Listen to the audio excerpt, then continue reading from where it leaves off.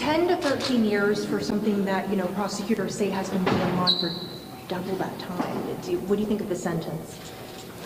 Again, out of respect for the family, you heard the facts. You heard the judge say that she believes it's a just sentence.